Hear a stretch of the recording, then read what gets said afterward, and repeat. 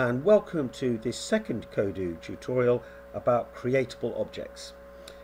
In our last video we looked at how to generate creatables in a Kodu game. So creatables are objects which spawn as a result of something happening in your game. So in our game, for instance, when the player collected a coin, an enemy appeared which would then shoot at the player.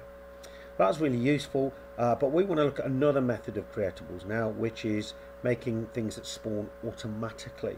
So for instance, enemies that appear at a set interval during the game. I've already, as you can see, got a couple of characters in this game which are pre-programmed and ready to go. So what I suggest is that if you haven't watched the first video, you really need to have a go at that one and try the programming in there, and then when you've watched that, come back here and you'll be all set. So if you need to follow video 1, I'll see you back here in a few minutes. All set? Great. What you'll also notice, by the way, just very quickly, is that I've removed some of the programming from my cycle character because there's no coin to collect anymore, so we don't need the whens and the do's for what happens when you collect the coins. So here is my level, and I need to create something to make my enemy blimps appear every 10 seconds. So I'm going to create a spawn point.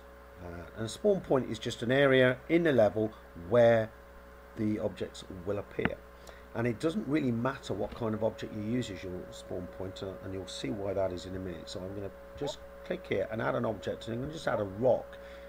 Let's choose a normal rock.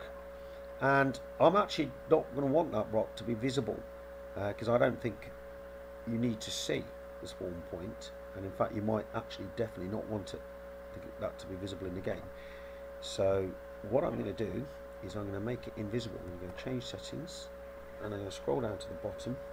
You could have a visible spawn point if that's what you wanted, and the factory was quite nice if you want to do that, but for a rock I think I would rather have that. I think it looks better when it's invisible. So I'm just going to select the invisible option, and now you can just very faintly see the outline of that. And if I was to run the game, neither the rock nor the creatable are visible.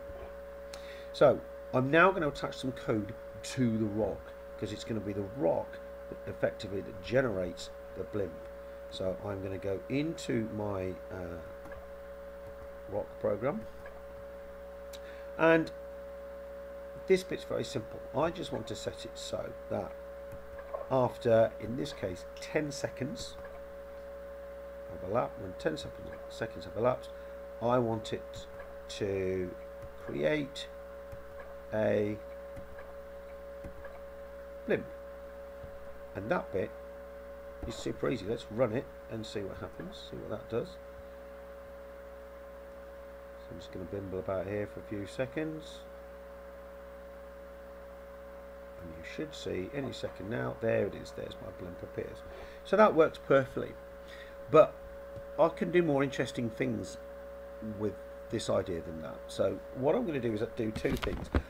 First of all, I'm going to create multiple spawn points so I can have more than one enemy appear, which will make the game a bit more challenging. And I'm going to also set it so that if too many bad guys appear, the game will end because they'll have won. So this is how I do that. The first thing I'm going to do is add a bit of code to this rock. If I can find my rock. There we go. So what I need to do, first of all, is find a way of counting how many enemies have been spawned. And I'm going to do that by using score. So what I'm going to do is I'm going to go do. I don't need a when, because this happens automatically as a result of the last line happening.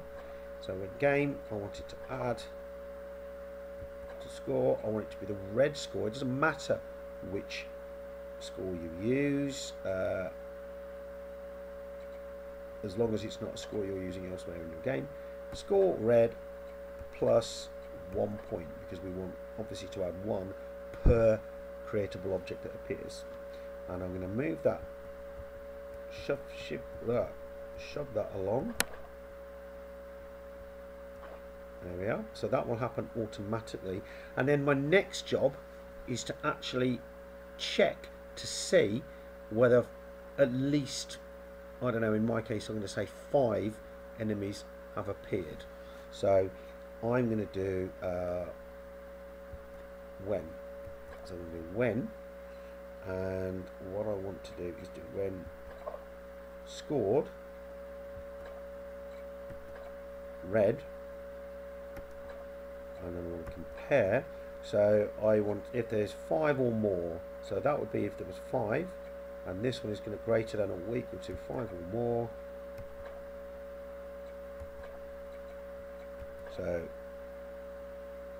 when the score is 5, which means there must be 5 blimps, then what I want it to do is end the game.